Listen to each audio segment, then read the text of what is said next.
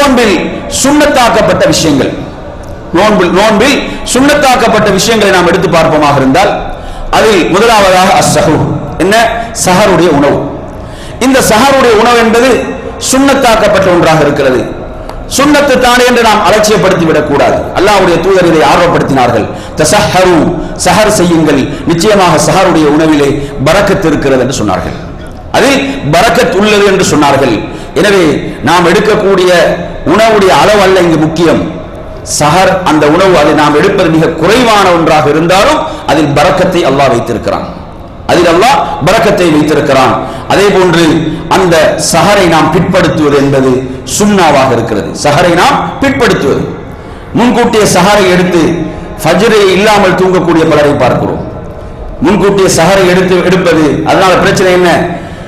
அதான் வரைக்கும் கொஞ்சம் சாய்வோம் என்று சிலர்கள் சாய்வார்கள், அப்படியே தூக்கம் போய்விடும்.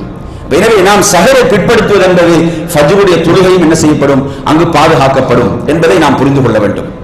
எனவே நறுமையான சகோதரர்களே, அந்த ரசூலுல்லாஹி ஸல்லல்லாஹு அலைஹி வஸல்லம் அவர்களோடு ஃபஜ்ரை தொழுத அந்த நபித்தோழர்கள் சொல்கின்ற போது சொல்கிறார்கள், அதாவது நாம் சஹர் செய்துவிட்டு அல்லாஹ்வுடைய தூதரோடு ஃபஜ்ருடைய தொழுகைக்கு செல்வோம், அதுக்கு அந்த இடைப்பட்ட நேரம் 50 வசனங்கள் ஓதக்கூடிய நேரம் என்று நபித்தோழர்கள் சொல்கிறார்கள். 50 வசனங்கள் ஓதக்கூடிய ஒரு நேரம் இருக்கும் என்று சொல்கிறார்கள். எனவே அந்த அடிப்படையிலே நாம் சஹரை பிற்படுத்துவது சுன்னா என்பதை இதன் மூலமாக விளங்குகிறோம். அடுத்ததாக மூன்றாவதாக நாம் நோன்பு திறப்பதை அவசரப்படுத்துவது. நோன்பு திறப்பதை அவசரப்படுத்துவது, குறிப்பாக பெண்களில் கவனம் செலுத்த வேண்டும். ஏனென்றால் அவர்கள் அந்த நேரத்தில் என்ன செய்வாங்க, பிஸியாக இருப்பார்கள், உணவுகளை பரிமாறுவதிலும் உணவுகளை சமைப்பதிலும். எனவே ஒரு இபாதத், அதனுடைய ஆரம்ப நேரம் அதான் கேட்கப்படுகிறதா நிறுத்த வேண்டும். ஃபஜ்ருடைய அதான் கேட்கப்பட்டவுடன் உண்வது பருகுவது இவைகள் அனைத்தையும் நிறுத்திவிட வேண்டும்.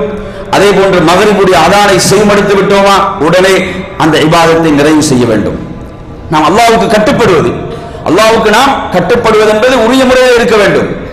இப்படித்தான் நமக்கு மார்க்கம் சொல்கிறார். இதுதான் ஆரம்ப நேரம், இதுதான் முடிவு நேரம் என்றால் அதில் நாம் என்ன செய்யக்கூடாது, அதில் நாம் அளவு கடந்து சென்று விடக்கூடாது.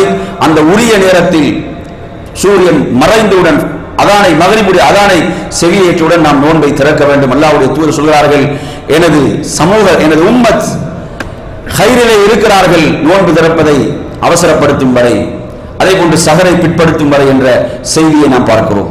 அடுத்ததாக நான்காவதாக நறுமையான சகோதரர்களே, சுன்னத்தான விஷயங்களில் நாம் நோன்புடைய காலங்களில் அதிகமாக இபாதத்துகளில் அந்த நேரங்களை கழித்தல், குர்ஆனை ஓதுதல், அல்லாஹ்வை நினைவு கூறுதல், அதே போன்று சதகாக்கள், தர்மங்கள், இவைகளெல்லாம் நன்மையான காரியங்களோ அவற்றில் நாம் என்ன செய்வது, முந்தி செல்லக்கூடியவர்களாக நாம் மாற வேண்டும். இதிலே நான்காவது. ஐந்தாவது விஷயம், நமது நாவை நாம் பேணுதல். அதாவது நமது நோன்பென்ற அந்த இபாதத்தினுடைய நன்மைகளை எதெல்லாம் குறைக்குமோ, எவைகளெல்லாம் பால்படுத்துமோ அப்படியானவற்றில் நமது நாவுகளை நாம் பாதுகாத்துக் கொள்ள வேண்டும். பொய், கோல், புறம், இது போன்ற இன்னும் மானக்கேடான விஷயங்கள், இவற்றில் நமது நாவை நாம் பேணுவது. அதே போன்று ஆறாவதாக நாம் நோன்பை திறக்கின்ற போது பேரித்த பழம், அதே போன்று அடுத்ததாக தண்ணீர், இவற்றை கொண்டு நாம் நோன்பு திறப்பது என்ற இந்த 6 அம்சங்கள் இதிலே கவனிக்கத்தக்கவைகள்.